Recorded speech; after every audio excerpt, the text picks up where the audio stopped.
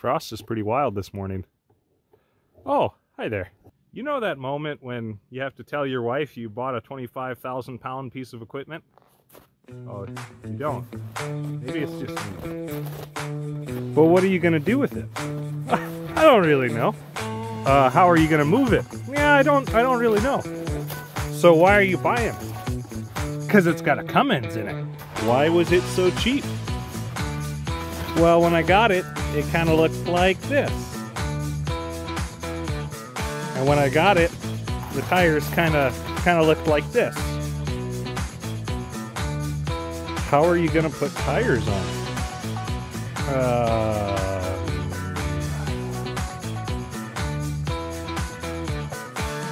The radiator is out of a Dodge pickup. It's got some nice custom wooden mounts. That's for vibration dampening. The coolers are off of a Case tractor. I saw the ad for this beauty for $500, and I thought that cannot possibly be true. So I called the gentleman and asked him a couple details about it. I said, does it run? He said yes. No radiator, obviously. Does the transmission work? Yes. The hydraulics work? Yes.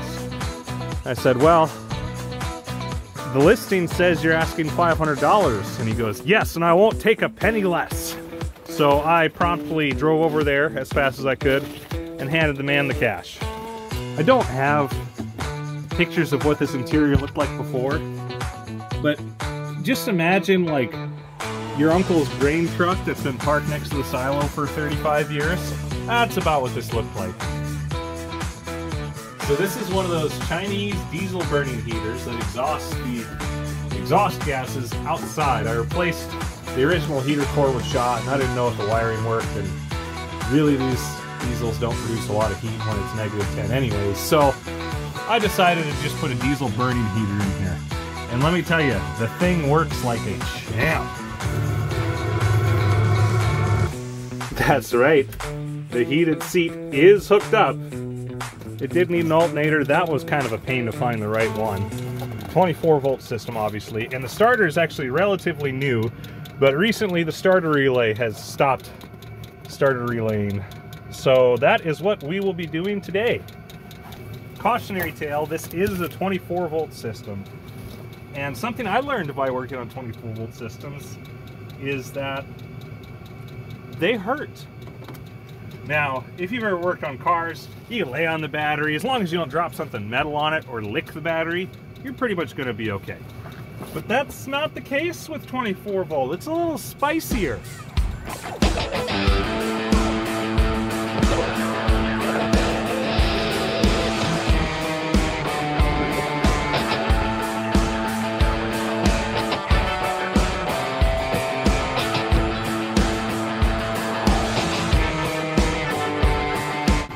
This starter solenoid is actually so chunky that there's another starter relay over here to run the starter solenoid.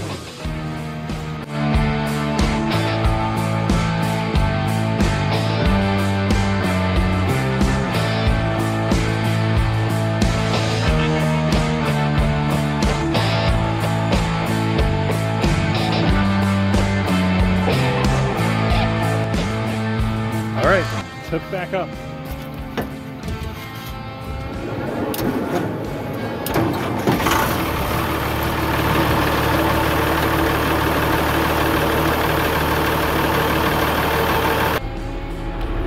The controls are pretty straightforward. You got your boom, bucket, your boom. If you go all the way forward, that's a float position. It'll just move up and down by whatever it's pushed around. 3-speed shift on the fly transmission, that's neutral. And then you got a gas and brake down on the floor. The weirdest thing to get used to is the articulated steering. You can see pivots the whole loader, which feels really weird, especially when you're backing up. It takes a little bit to get used to.